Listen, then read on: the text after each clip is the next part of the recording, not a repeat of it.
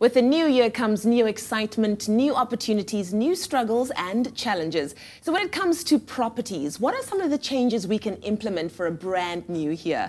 Here to give us some expert advice on all things property for 2016 is Private Property CEO Simon Bray. Happy New Year, Simon!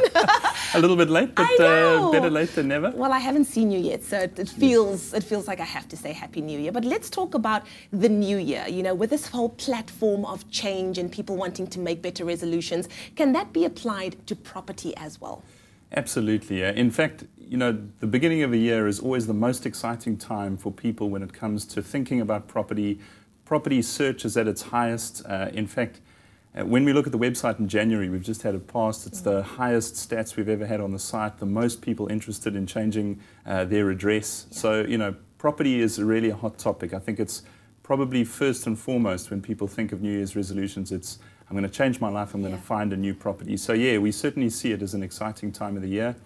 There's a lot you can do around your property as well that the new year heralds in. Talking about doing something with regards to property from a financial perspective, what are some of those New Year's changes that you can make when it comes to property?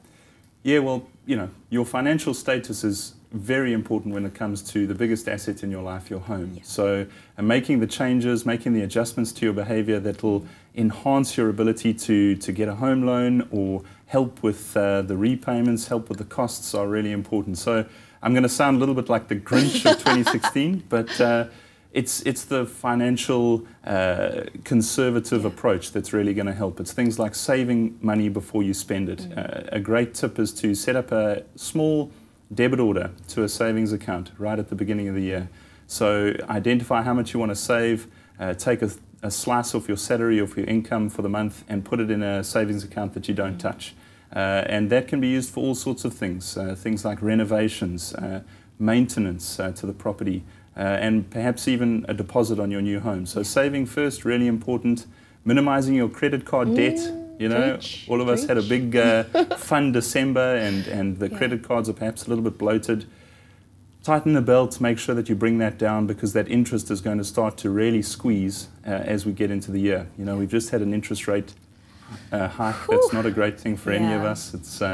It means the pinch is just that much more painful. Yeah, well, now that January is over, I think it's very good to be making better financial decisions in February and for the rest of the year. When it comes to doing things around your home to make a positive change, what would you suggest we do there?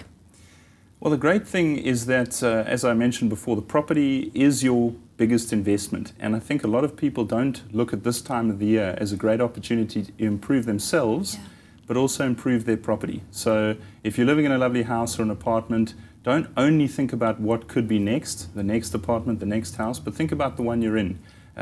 Maintenance is critically important. You know, if you get behind on simple things like painting, roofing, you know, the odd leak here and there, it's easy to live in your home and just kind of live around these problems.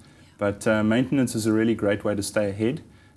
If you let any of these problems accumulate too much, well, you know, stitch in time saves nine. You know, the problems get on top of you. So I would say top tip, maintain your home, but also other things. If you're looking to renovate, then look around in your area, look on private property, see what adds value to a home. You know, is it perhaps an extra bathroom? Is it a kitchen upgrade?